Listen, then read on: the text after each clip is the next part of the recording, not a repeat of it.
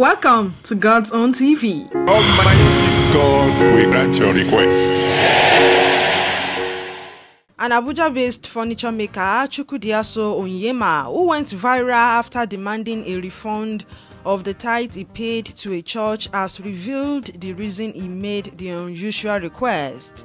Recall that a video by Onyema went viral in 2023 after he demanded that Dunamis Church return all the tithes he had paid in the past years, as he was no longer interested in Christianity or the blessings attached to tithing. I was making a research in my library and I discovered that I have an investment in the kingdom of God. I'm no longer interested in that kingdom again. In an interview with the Punch newspaper, Onyema revealed how he was born into a Catholic family, became a member of Living Faith Church, and subsequently Dunamis Church. When asked why he left the Catholic faith which he was born into, Onyema revealed that he was in love with the miracles being performed in the Living Faith Church, which he used to watch on TV. His desire to study the miracles also led him to Dunamis Church. In his own words, he said, "The reason I moved from the Catholic Church to the Living Faith Church was because I frequently saw the miracles being performed in Living Faith. I pulled out of the Catholic Church to go and confirm if those miracles were real." Speaking further, he said, "I wanted to be in their midst so that I would be seeing things live and direct and not on the television. I later found out that they were not real.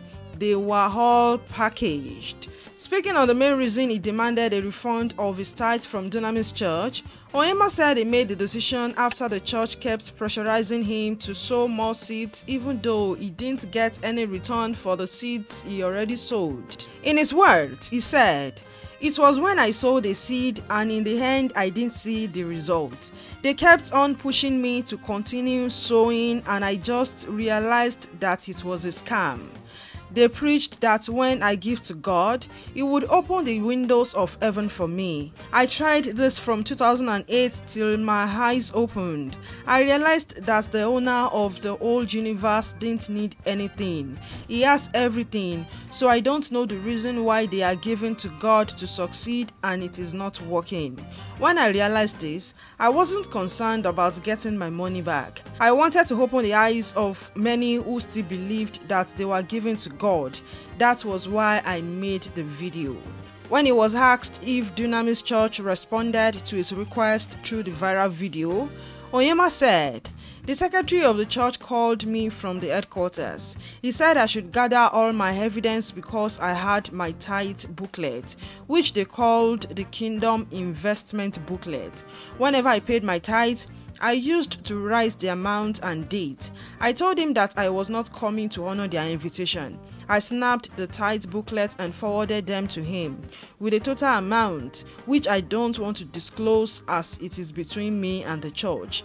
Till now, he hasn't responded to it." Responding to what he's up to after the video, Onyema revealed that he's no longer a Christian. He said, "I decided not to follow any religion. I embraced humanity. When religion and spirituality are destroyed, we have humanity. I embraced humanity to love my neighbor as myself so that the world would be better."